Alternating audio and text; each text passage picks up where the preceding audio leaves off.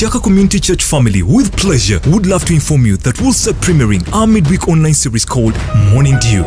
Our pastoral team has prepared an amazing message just for you. This series will run every Wednesday from 6:30 to 7 a.m. Don't miss out on this amazing and wonderful experience to kickstart your day. We would love to keep in fellowship with you, grow together spiritually, and pray for you. Ishaka Community Church, connecting people to their destiny. Happy New Year 2023. What a beautiful morning of 4th Wednesday, the first Wednesday in this year 2023, and the first morning due in 2023. I want to congratulate you again upon reaching this year, and I know greater and greater things are going to happen in this year. I know the Lord is going to be with us, and the Lord is going to do miraculous signs and wonders for our lives. 12 months ahead of us, we need the presence of God to be with us day and night. As we talked about it last Wednesday of 28th last year, even today we want to expound more and more into this presence of God to be with us. You know, at a certain point, the children of Israel also were moving, and they made mistakes along the way. The Lord told them, I am not going with you. At least I will assign you an angel because you are stiff-necked. As it is in Exodus 33, I think verse 2. And I will send an angel before you, and I will drive out the Canaanites, the Amorite, the Hittite, the Perizzite, the Hivite, and the Jebusites. I will enter a land flowing with milk and honey, for I will not go up in the midst of you, for you are a stiff-necked people, lest I consume you in the way. And this is what Moses said. And Moses said, verse 14, and he said, the Lord said, again, my presence shall go with you, and I'll give you rest. 15, and he said unto him, Moses, this is Moses saying unto him, if your presence go not with me, carry us not up from here, or up hence. Do not take us from here. I wonder why Moses didn't settle for an angel. I wonder why Moses pleaded for the presence of God, and he said, I'd rather lose everything and stay here and forget about the promised land, unless you go with me. Because, friends, we may reach our promises in quotes, but until when we reach there with God, they may become a snare to us. You know, we've seen many people who have built houses, but they failed to dwell in their houses because they didn't go with the builder of houses. We've seen many people who want to get marriage. I want to marry, I want a wife, I want a husband, no matter where this person is from, as long as I get the marriage. But let me tell you, when they reach there, marriage becomes hell on earth. Why? Because the presence of God is not in that marriage. The same applies to this year. As we are trekking this year, I want our prayer to be, God, if you don't go with me in this year, I'd rather stop here, because life is meaningless without you. Life is meaningless without you, Jesus.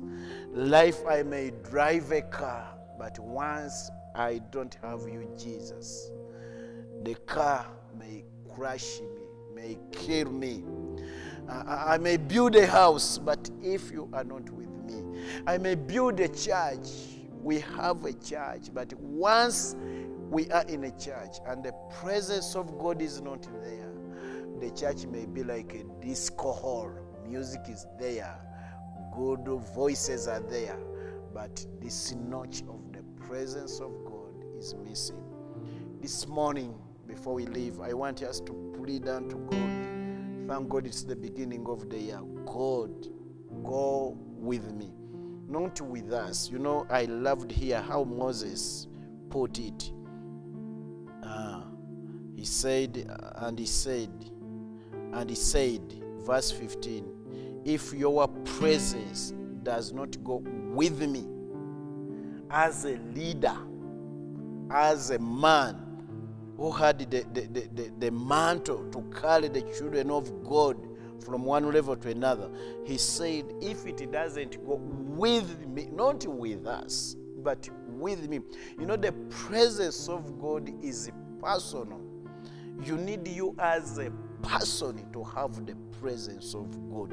You as you. Because this journey of life, we are not moving it as a group. We are moving it as individuals. This year, 2023, we are going through it as individuals, not as a group, not as a family, not as a church, not as a community, but you personally. That's why at this moment I want you to ponder, how have you gone through 2022? Did you have the presence of God at a certain moment, or at a certain point you missed? And mark this, at a time when the presence of God is questionable, or when you don't feel the presence of God, the devil will come and take over to feel that. The devil will come and say, you see, God has abandoned you. You see, you are alone. You see, you can't go through. You see, you can't make it. And I want us to pray this prayer. Lord, I want to feel your presence at any one time. Even when the surrounding circumstances are telling me God is not there, I want to be convinced that you are there. I am convincing my mind that this year, day and night, you are going to be there with me. It's not all about completing a year. It's not all about celebrating birthdays. But every activity, I want to do it with you. Every celebration, I want to be with you. You know, as a church, every day we have some events. We have the anniversary. We have the Easter production. We have the worship night. We have the cantata, as we are ushering in the coming Messiah.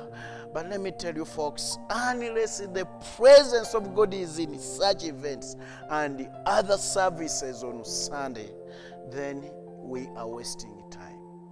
Life without the presence of God is a wastage of time. You know, also, why am I concerned? And Moses said, God said, my presence shall go with thee, and I will give you rest. My presence in the form of an angel. But Moses said, I don't settle for an angel. I don't settle for a miracle. I don't settle for this one item. I don't settle for this one miracle you did last year. I don't settle for this one promise. No, I want to feel you. I want to be with you. You know, most of us who are married, you feel like your wife, you should have your wife besides you. Or when you don't know where your wife is, you make a call. Where are you? You make a call, please, where are you? Are you okay? And I think this should be part of us. That when you feel that you are alone, you feel the presence of God is not there, it is that time when you should say, Lord, where are you? Lord, I feel I'm lonely. Lord, fill that gap where I'm lonely. Because I fear to launch out when I am alone. I fear to go the next step when I'm alone. The reason why this conversation is coming in the light, because the children of God had rebelled. You know, in chapter 32, they had created a calf. They had made a calf, and they made that calf to be like God when Moses had gone to pick the 40, had gone for 40 days to pick the commandments, the 10 commandments, and when he came, he found them worshiping the calf. What takes the presence of God? One, the decisions you make, the sins you do. God, our God is a holy God. The moment you feel like you've gone astray with God, you've gone contrary to his will, he can't strive with you. For him, he stays aside. The reason why the presence of God was felt like it's not there, because they had sinned, they had replaced him with an idol. Which idol do you have in your life? What thing takes your life? Can you do away with all the idols in this year and make it a point to have godly stuff? Make it a point to be in God's word. Make it a point to have fellowship with the people of God every Sunday, every weekly fellowship.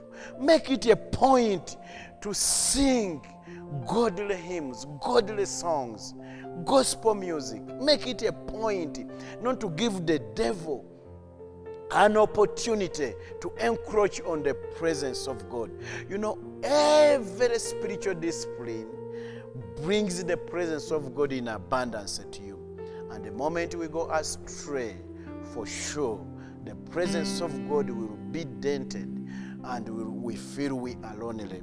So this year, as we are moving, can you purpose, on top of your resolutions, can you purpose to be a reader of the Word of God on a daily basis? Can you purpose to listen to that gospel music at least one every day? Can you purpose that no matter how busy you'll be, every Sunday you'll go to church? Can you purpose to surrender every weakness you have unto God? Can you purpose to surrender that weakness, that addiction? You know, the year is new. God expects you to be new. If you want to look at new things in your life, let me tell you, child of God, you need to remove that old garment. You need to remove that old wine skins, that the Lord may pour into the new things this year. You know, we are anticipating a lot. We are expectant. The Lord is going to move mightily in this year, but it may end in words only, until when you are set in a position where the presence of God will meet you and then he adds more value on you. It is so appalling, children of God, that to end a year without nothing, without any testimony, just eating and going to the toilet, ending the year without looking back and say, for sure, the Lord has added this on me. For sure, the same way I began this year is not the same way I am. I feel I'm growing towards the presence of God. I feel I'm growing as a great person. I feel I'm grounded in the Word. I began by not reading the Bible, but now I can read.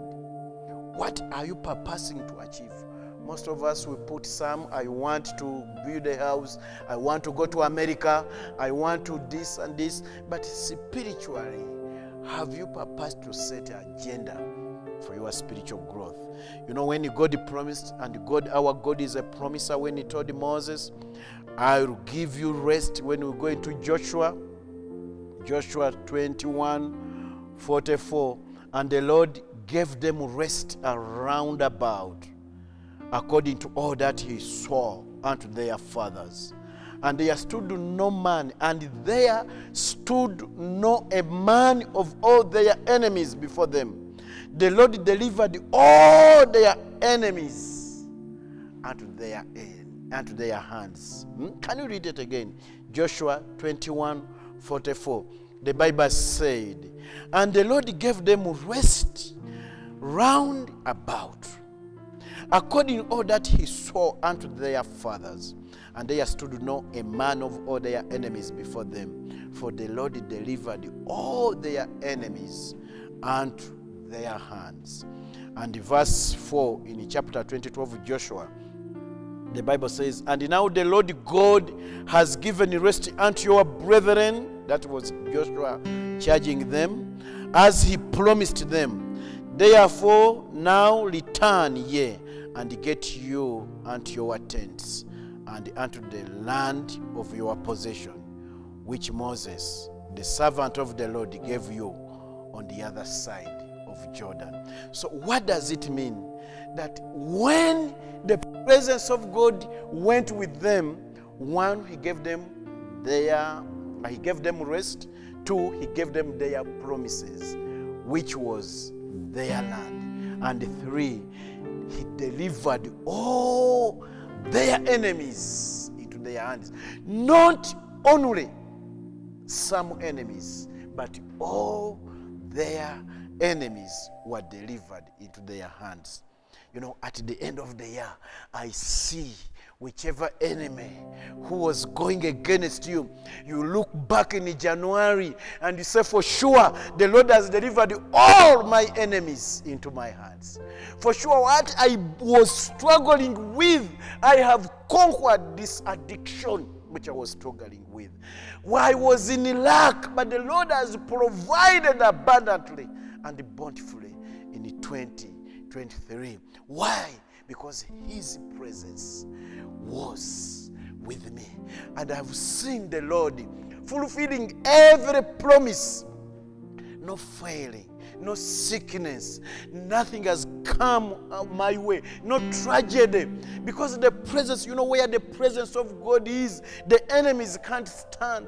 Where the presence of God is, no tragedy, no accident, no death in the name of Jesus. Where the presence of God is, you can reach out to people and people come to Jesus. You can pray for your loved ones and loved ones may accept Jesus. How I pray this year, the presence of God will go with you, will lead you, will go and bring your enemies down unto your foot. Because that's why we need God. You know, Joshua, by speaking this, he was a witness. He saw, he was there in Exodus 33 when Moses was pleading for the presence of God. He was there when all the enemies, they entered into Canaan, the promised land, and they overcame every enemy. They killed every enemy who was against them.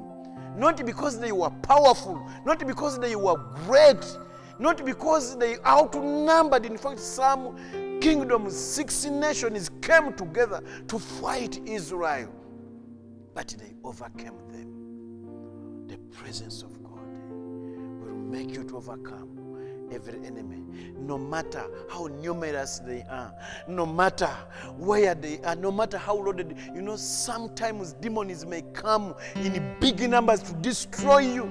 But you know, the Bible says, when the enemy raises the dust, the Spirit of the Lord will do what? Will raise the standard. Now I pray this year that the Spirit of God will lift you up from that dust, will lift you up from that failure. For the presence of God is going to challenge every person. And don't settle for less.